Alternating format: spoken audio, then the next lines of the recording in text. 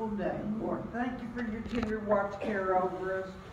Father, thank you that you have given us a place where we can come and openly study your word, where we can pray together, where we can come into the presence of Almighty God. Lord, we thank you for the priesthood of the believer, that we don't have to go through anyone to get to you, but you made a way, Lord Jesus, where there was no way.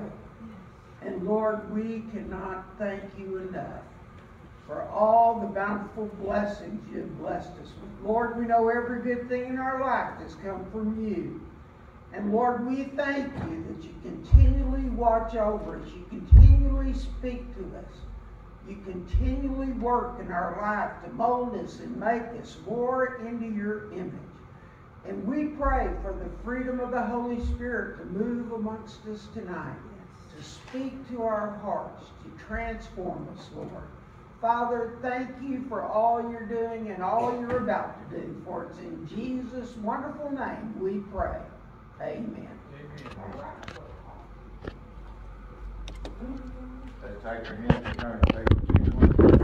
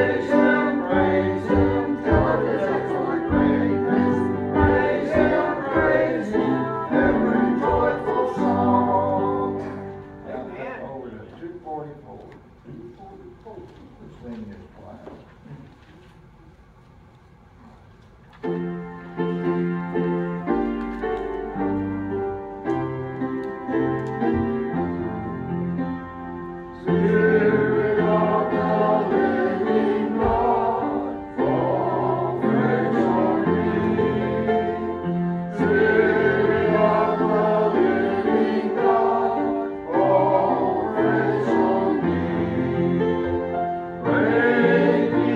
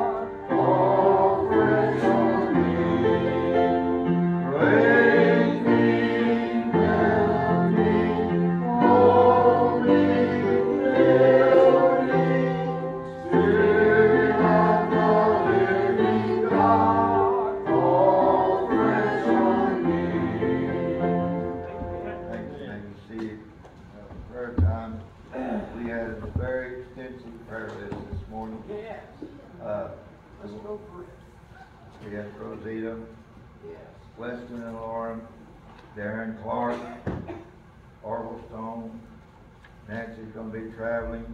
Tina had to pray for her niece, she's doing okay, Ellery, A.C. Smith, and he had a motorcycle accident, and he's got a prosthesis now, and he's doing better. Man, that's unreal. Beatrice is gonna be traveling. Robbie's gonna be traveling back home. Yeah. Lenita's gonna be driving to Houston. Kay Roberts,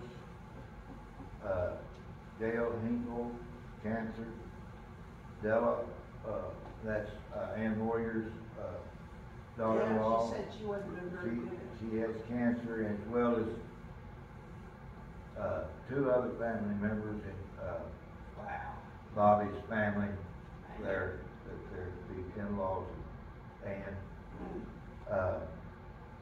Sadie Garrett, Frankie Monty family, Strand Thedford, Gustavo, he had cancer and he had surgery and he's doing better, but he still has cancer, but they think they can get it with chemo. Jimmy Pierce, cancer free. That was praise this morning. Patty and Tammy's going to be traveling. And we had Fisher, and I didn't get what was wrong with Fisher. That's the one that's telling. He had COVID and he's doing better, but Okay. he's still not COVID. completely over. Okay.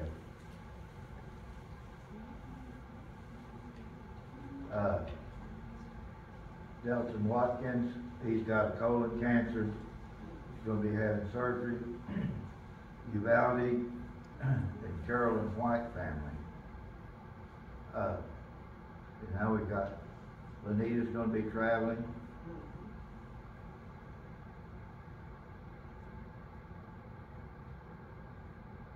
Any others? Paul, did, I can't even think her name, this one, reported on Strand. Yeah. Did she say that he was supposed to go back and get some tests done this week? She didn't give a date as to when it was going to be okay. test. But He she still did, has a huge lump on the back of his head. but I didn't hear everything. But It drained down, but it's come back up when he was Yeah. on some antibiotics, and now it's came back up. So they're gonna see they don't know what's going on there yet. well, I saw, what is his name? Bill Thetford? Yeah, Bill Thetford, a while ago, as I was coming to church, and he told me that he, thank us for praying for him, and, that he was gonna have tests done this week, but I didn't hear it this morning, so that's why I asked. Well, Kristen didn't know about the test this week. She wasn't sure when they were gonna do it. Well, that's what, Because Bill she had- said this next She week. had talked to him, a couple of weeks ago. Yeah.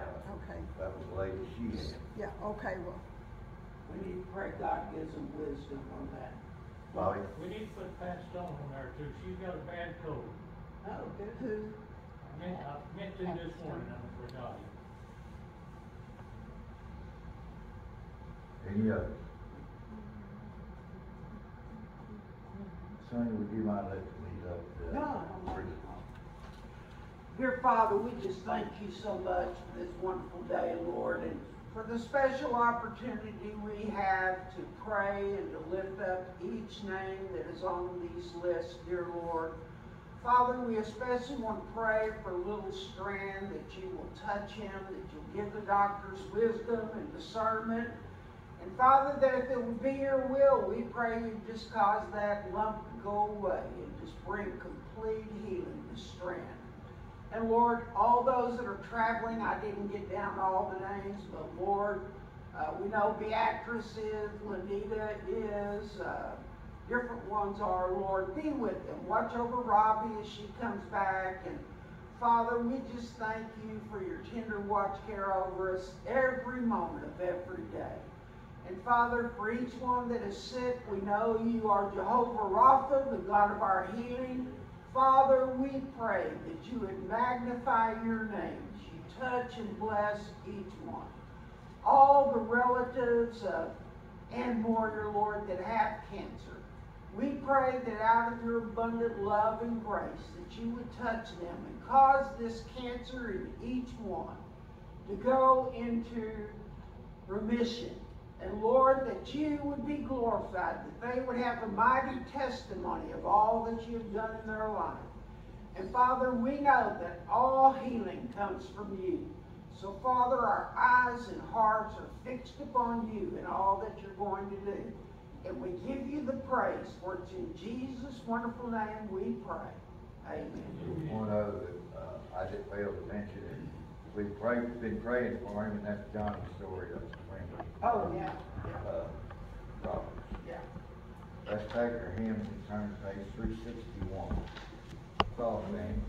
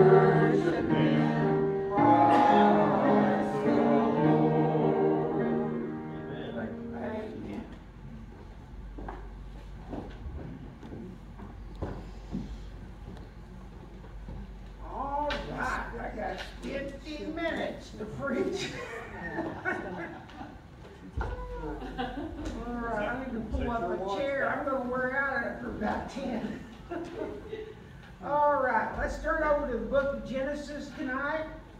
And we're going to begin again with Genesis chapter 3 and verse 1. And we're going to talk and look at the fall of man. This had to be one of the worst events that has ever happened in all of created history. We know that they were truly living in paradise. They were living in utopia. They had sweet fellowship with God, who would come visit and walk with them in the evening. And you just wonder, how could you be dissatisfied with what was going on with all of this perfection all around you? But yet, they were not totally satisfied. When Satan came and began to tempt Eve, she had desires that she felt like God was not satisfying. She had a desire to be like God, which is a wonderful desire, as long as you do it in the right way. We know that Satan, when he came to Jesus to tempt him, he was trying to get Jesus to do things in the wrong way, to take shortcuts, to worship him and to circumvent the cross. And of course we know that Christ knew that he was going to go to the cross, and he knew what pain and agony he was going to bear. But yet he did not succumb to that temptation, because he walked in the power of God Almighty. So tonight let's look here at Genesis chapter 3, and we'll begin with verse 1. Now the serpent was more crafty than any beast of the field which the Lord God had made. And he said to the woman, Indeed has God said, You shall not eat from any tree of the garden. Now that was an absolute lie that he stood there and told Eve. And Eve knew it was a lie. Why she didn't at that moment just turn away and walk away from that old demonic spirit and that serpent which there's discussion on whether Satan actually turned himself into a serpent or whether this was symbolic language or whatever. But I think that he must have turned himself into a serpent, because it is used throughout Scripture. Satan is called the serpent and the devil. So he began by questioning the word of God and what God had told them. The woman said in verse 2 to the serpent, "From the fruit of the tree of the garden we may eat, but from the fruit of the tree which is in the middle of the garden, God has said you shall not eat from it or touch it, or you will die." Now, was that correct in what she told Satan? No, what did she add to it? Don't touch it. Yeah, don't touch it. So here we have the twisting of God's word by both parties, and always brings about consequences when we twist and turn. Look around the world today. Do we see that happening around us today? You know, there are whole religions built upon twisting the word of God. And how can you tell they're a false religion? When they do what? When they add another book to the Bible. New World Translation. That's Jehovah's Witnesses. They added another book, another translation that they came up with that would better fit what they believe. Now, we know also the Mormons. What did they do? They added 2 books. The Pearl of Great Price and the Book of Mormon. And we know that as they did that, they twisted the Word of God. They say that Jesus and Satan are what? Brothers. Can you believe that? That's like saying day and night are co-equally the same. No, they're not. They're distinctively different. And Jesus was not related to Satan. And we know that Satan is not equal with Jesus, is he? He is a created being, but far inferior to Jesus. So, they both twisted the word. And then we get down to verse 4. The serpent said to the woman, "You surely will not die, for God knows that in the day you eat from it, your eyes will be opened, and you will be like God, knowing good and evil." So was that a correct statement that he made? Partly. Partly. It's a part truth, which you can say is a total lie. Because if it's not the absolute truth, it's a lie. So once again, there's another lie that shoots forth, even though it had a semblance of truth to it. So when the woman saw the tree was what? Good for food, and that it was a delight to the eyes, and that the tree was desirable to make one wise, she took from its fruit and ate. And she gave also to her husband with her, and he ate. Then the eyes of both of them were opened, and they knew that they were naked. Now, you know what a revealing statement that they're talking about. They never realized before that they were naked. Why don't you think they realized that before, and what difference does it make? They were pure of heart prior to. Yeah, I think so. They were absolutely pure of heart. And there was no real temptation going on before Satan came on the scene. So we see that the first thing they realize is that they're naked. And what did they do? In their feeble attempt to be able to approach God, they sewed fig leaves together and made themselves loin coverings. Now, isn't that what we do today?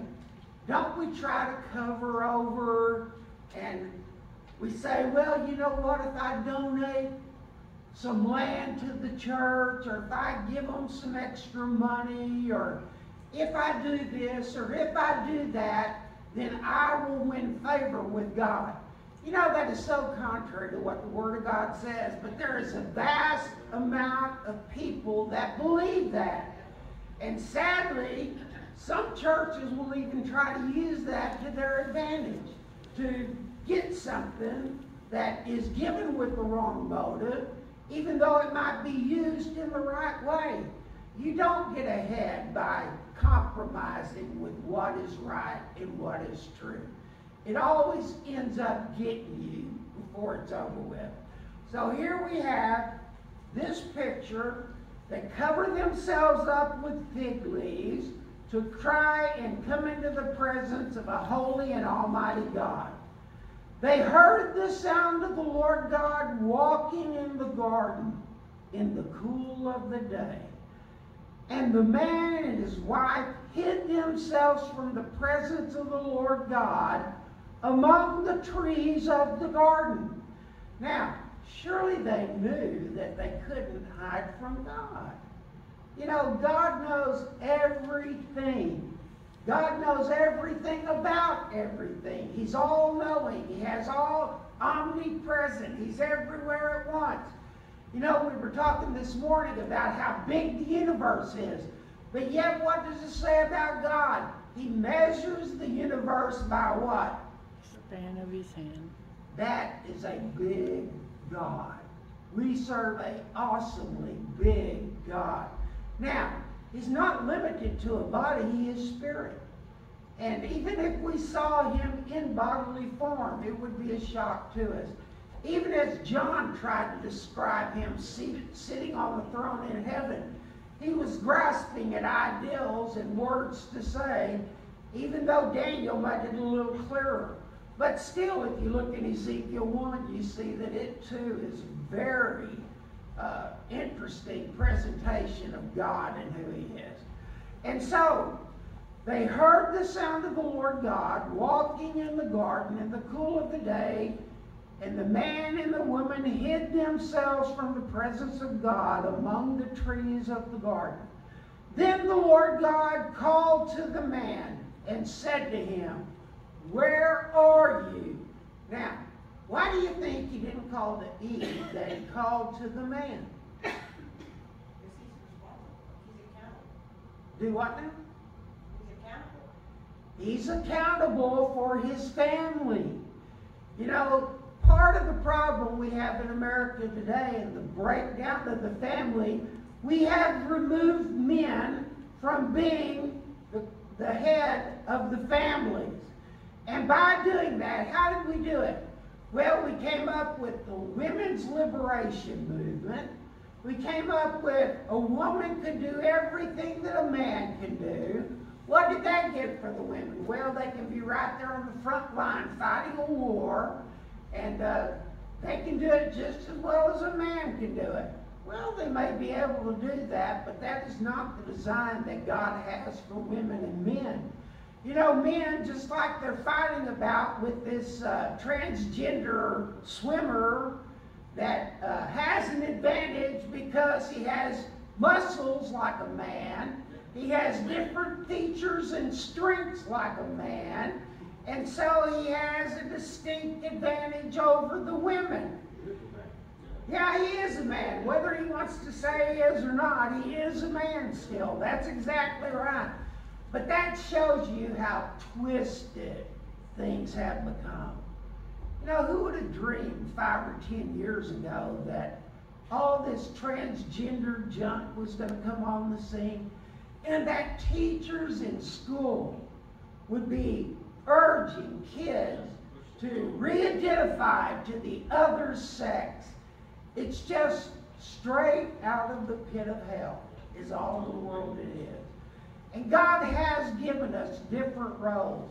And when we move outside of the will of God, we move into error. And we suffer the consequences of our error. We know men and women are equally loved by God, and they are equally endowed with unique gifts that they can use to glorify God. You know, I believe a woman is more suited to raise the kids at home, but yet that doesn't say the father should not also have responsibility to teach the kid, especially spiritual things. That he is responsible for the spiritual well-being of his family until they reach an age of accountability, and then they take on that role themselves. You know, I found myself fighting the desire to still preach at my kids and try to get them to do what I feel like they need to do. And God reminds me from time to time, they are of accountable age now. And you know what? There's not much I can do except pray for them. And it's a spiritual battle that goes on. And you know, I just hope that when all is said and done, that I didn't try to push my kids too hard. You know, Lenita and I were not dogmatic about them always being there in church. If there was an activity that they wanted to do at school and it conflicted from time to time with the church meeting, we tried to see to it they could go do those things and not suffer a great deal. And you know, I don't believe we have to be here every time the doors are open, but I think you are missing a blessing when you don't come, because chances are we don't read and study and spend time in prayer the way we do at church at home. So, okay, so the Lord said, "Where are you?" Now, did he not know where they were? What is he saying? Yeah, he knew where they were. So then why did he say, "Where are you?" He wanted to hear what they had to say. He wanted them to have an opportunity to confess and to be upfront about what they had done. You know, why does God want us to confess? So he can forgive us. You know, when Jesus preached his first sermon, what was it? Repent! Repent! For the kingdom of God is at hand. That was the basic message. John the Baptist preached the same message. And that must show each one of us how important repentance is. Because we are wicked, wretched, sorry sinners. And that doesn't change. I was listening to the cathedrals coming over here. Just the sinners saved by grace. And we are. We are. You know, we might puff some powder on us and try to make ourselves smell better and look better. But the truth is, we have missed the mark. Every one of us have missed the mark. And the only way we're going to get into heaven is not if the good outweighs the bad. Let me tell you something. We're all bad. We fall short. But Jesus paid it all. There is no way to get into heaven outside of the blood of Jesus Christ. Amen. And all this works mentality, you know, now it's popular to have this social agenda and going in and trying to help and do these different things, a lot of food deals and stuff. And there's nothing wrong with those things. I think they're good, but if you're doing it to earn favor with God, you best just forget about it. Because you have favor with God if you are covered in the blood of his precious Son. And that will never change. God don't love you more on one day and less on another day according to what you're doing. God loves you the same every day. Every day. And he always calls to us, if there is sin, repent of it. And it says in 1 John 1:9, what? Say it. Repent no more. Once we confess. That's right. He throws it as far as the east Confess, is from the west. yeah. For by grace you've been saved through faith. No, that's not the same one, but yeah, that's right. We are to confess our sins, 1 John 1:9. Okay, so then we go on. He cries out and asks him, where are you? He said, I heard the sound of you in the garden. And what a horrible word. What is it? And I was afraid. For the first time in all of eternity, there was fear for being in the presence of God. Now, we don't want to get these confused. We should have a holy fear of God. And that is because God is awesome beyond our understanding.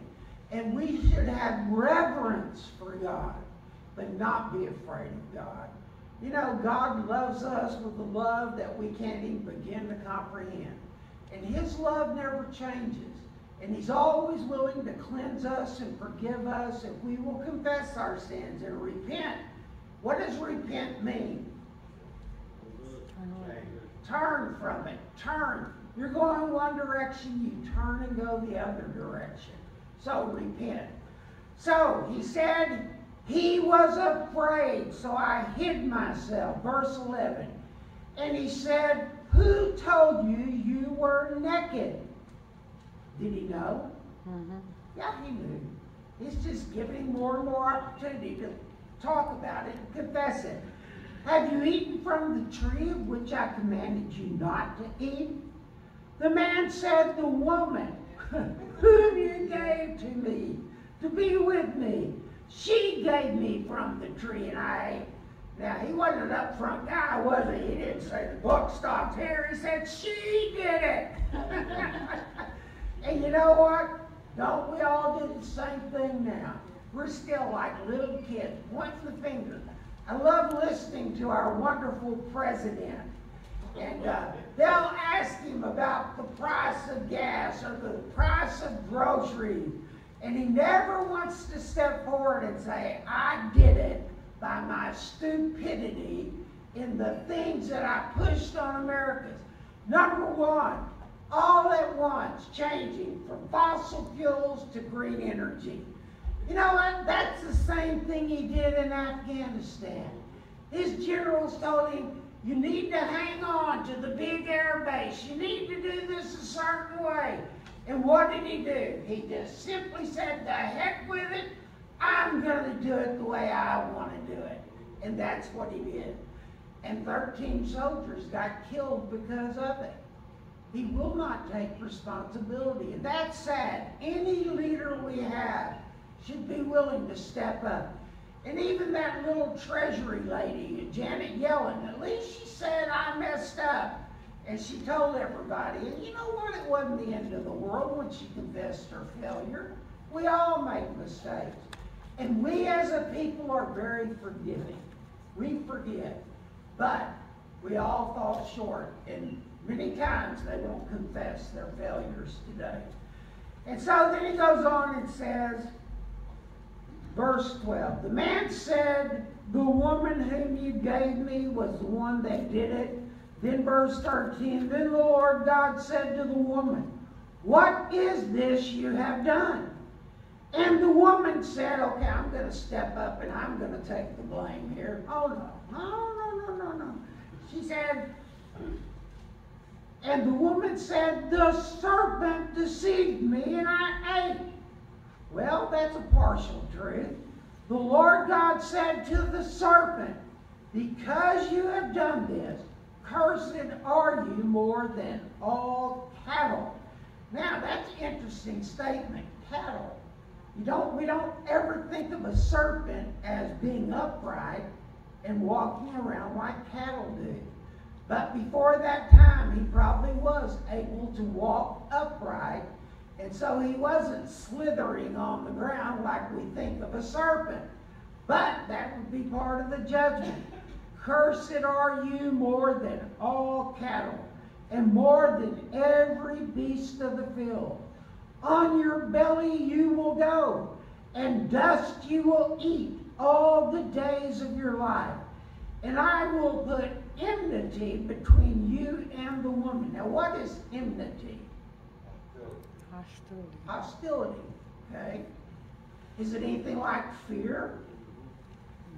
Could well be that. But we know fear and hostility are not wanting to be around each other is a good way to look at it.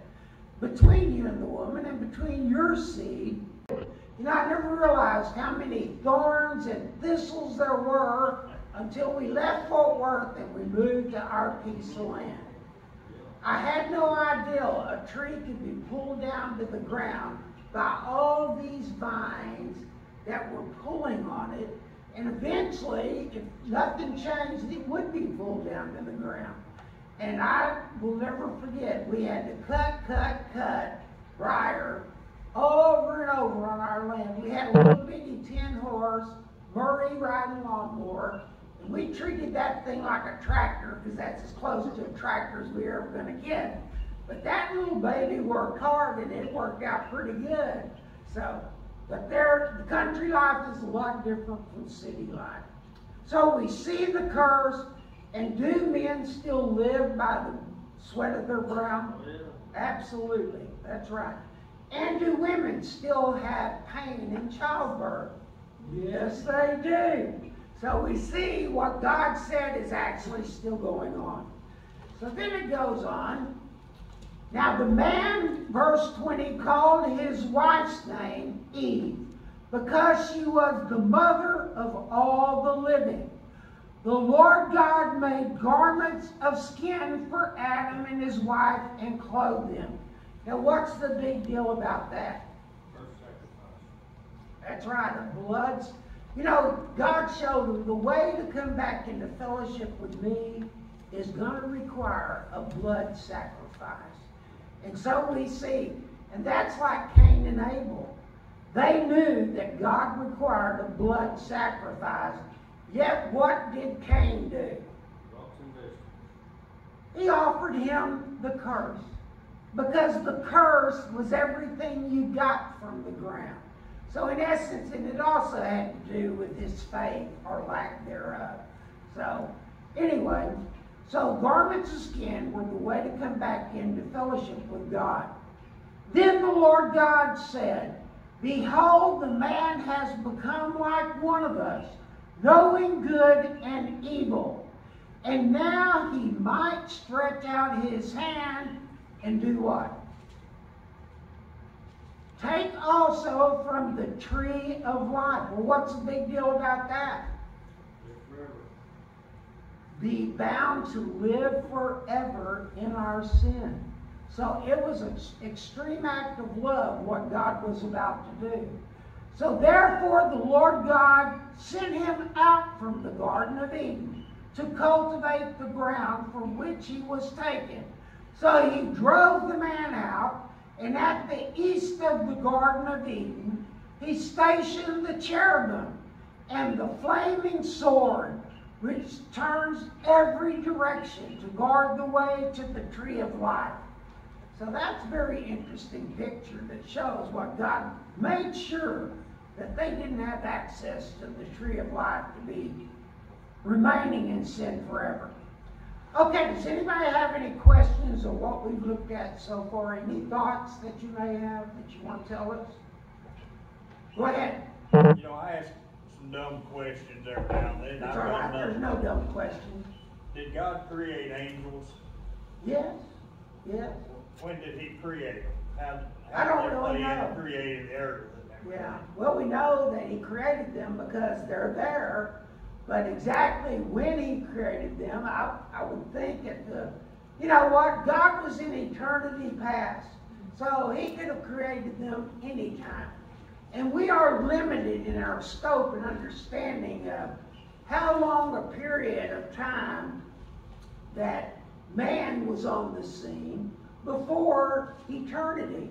So we know that one day, whatever it was, God stepped out and he spoke everything into existence. But I kind of think angels go much further back than that. That's my own thoughts, and I really don't have any scripture to back that up, but I do believe that's the case.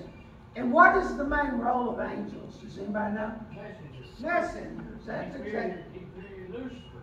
Yes. That was his favorite morning star. His most exalted angel was Lucifer. And Lucifer had the gift of worship. And the way God made him with the, I don't know, all of his makeup and his tubes and all the stuff, that he was a leader in worship of God. He had to be made before God created Adam and Eve. Yes, that's right. Kicked out of heaven. That's right. That's right. So, yeah. Okay, any other questions anybody has?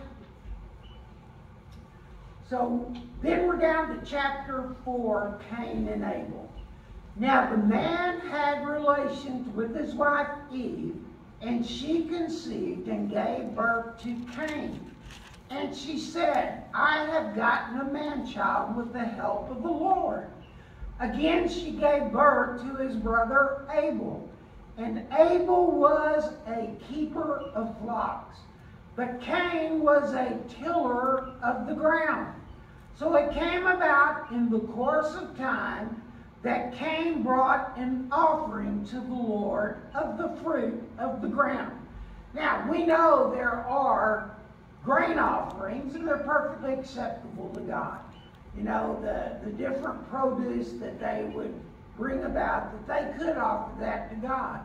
But we also know they're inferior to the way that God said He wanted them to approach Him. He wanted blood sacrifice.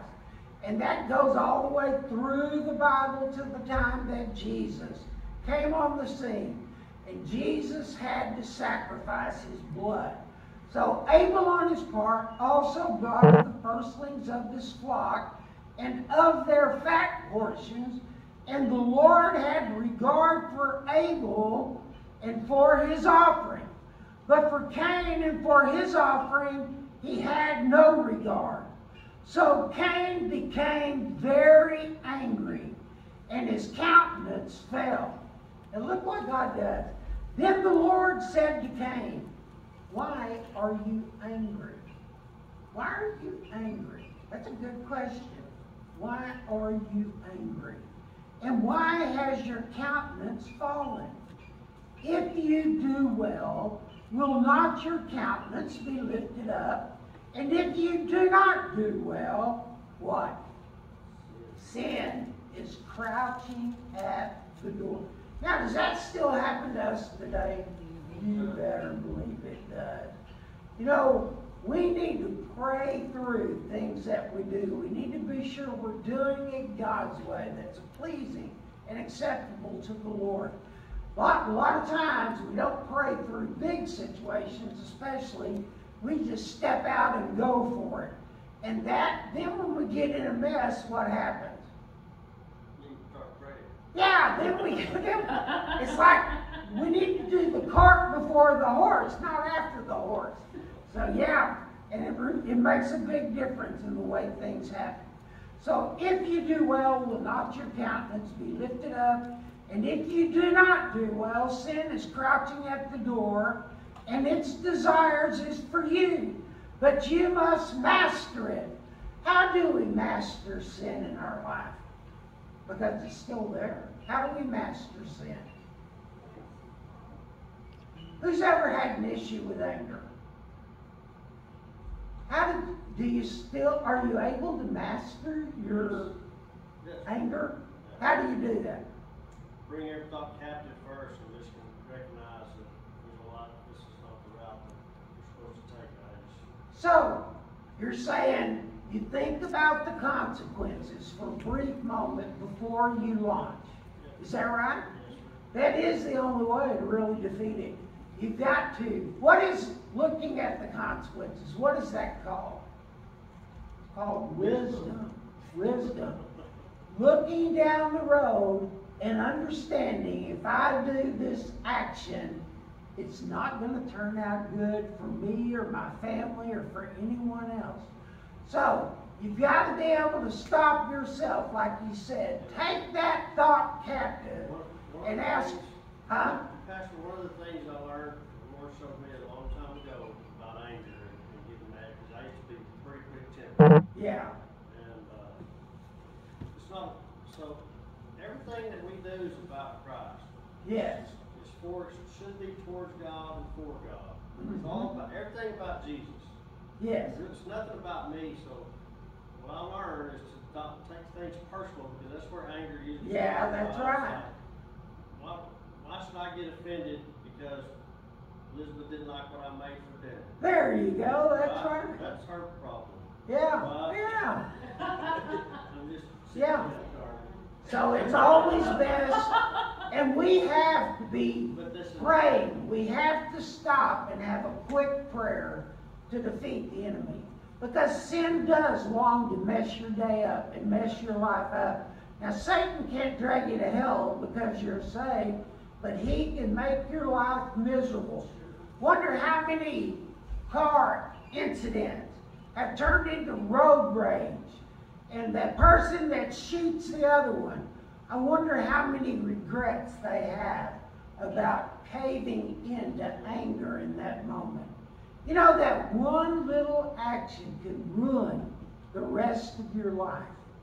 And so we need to understand, Satan is looking for chinks in your armor. And if he can get you to blow up and to mess up, he can mess up your day. He might be able to mess up your whole life if you do something really crazy. You know, I was going through Decatur, and you have these four-way stops there by the courthouse, and you're always trying to figure out who's going to go next or whatever. So I went out there. Well, I ticked off a guy that was in a truck, and he started looking like he was going to hit me. He swerved over there like he was going to hit me, and at the last minute he turned away. Well, you know what? You have that split second to think about it. You better say a quick prayer and be willing to step out and to let that anger be dealt with. So it's always crouching. So sin is crouching at the door, and its desire is for you, but you must master it. Cain told Abel his brother, and it came about when they were in the field that Cain did what? Rose up against him. He had anger, and he had an opportunity to deal with it, but he ignored it, and he killed his brother. Hey, Sonny. Yes, go ahead. What it's talking about is self-control when it says, but you must master it.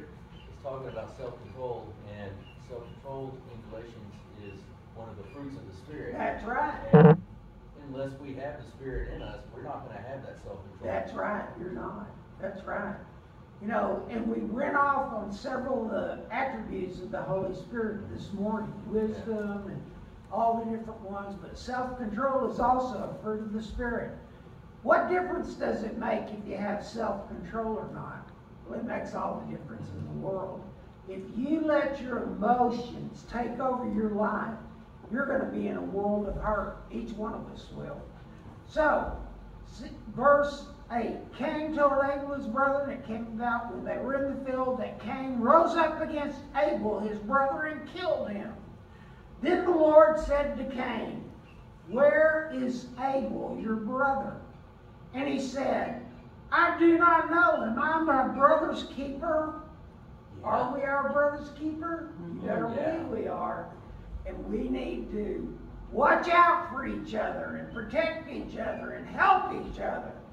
And I know sibling rivalries can really do a lot of damage in a family. I know my brother and I had a lot of different issues through the years. He would get mad, and I was afraid of him because he'd whack the fool out of me.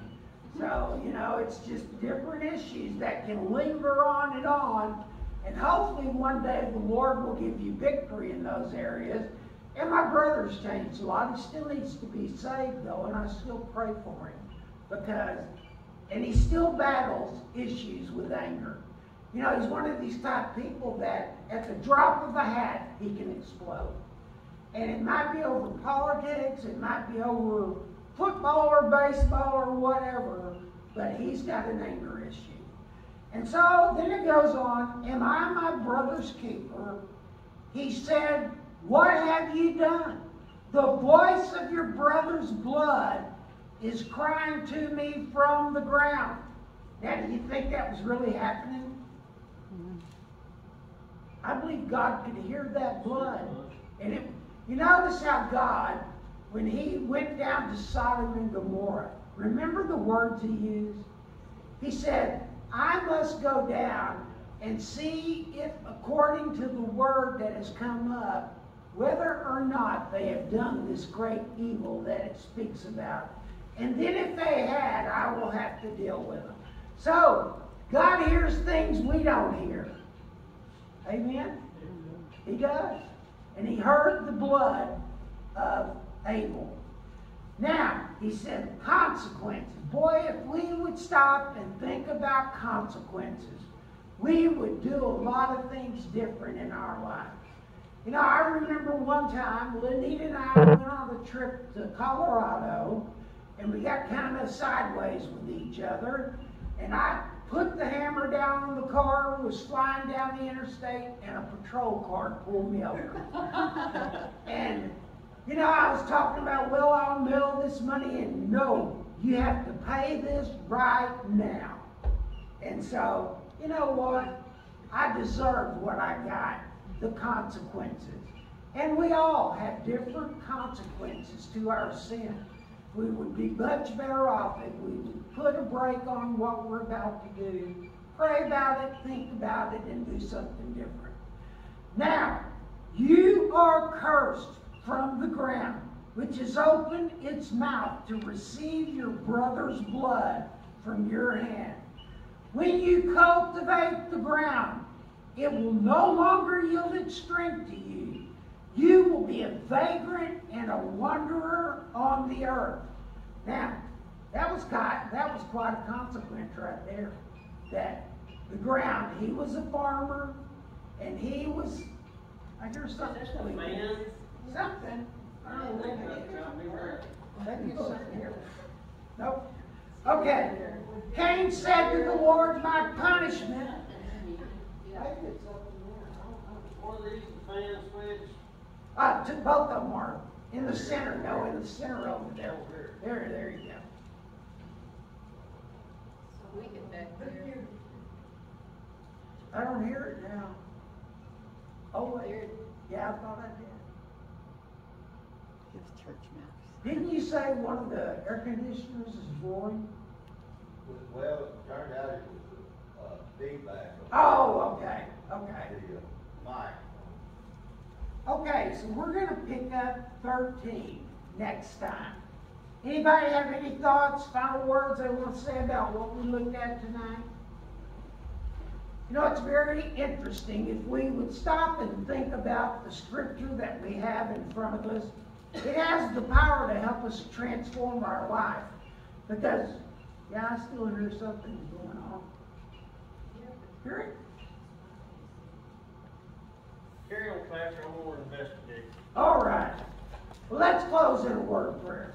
Father, thank you so much for this day, Lord. Thank you for your word. Father, we pray that you will watch over each one of us as we go about the different things we're going to do next week. Lord, that we would walk in the power of the Holy Spirit, that we would love you, that we would love each other, that we would continue to lift up each other. And Father, we thank you for each one that came out tonight. Bless them in a special way. For it's in Jesus' wonderful name we pray. Amen. Lord bless y'all. Come I would out. like to point out that my wife almost always likes what I make. But she does really does all the cooking, so Hey, that's there very you good go. for I don't know what's making that noise. Do you? No, I don't think so. Listen. Mike, you had it, Mike. The mic, you think? Your mic. Could be, yeah. Turned on and I set. don't think it's very loud at all.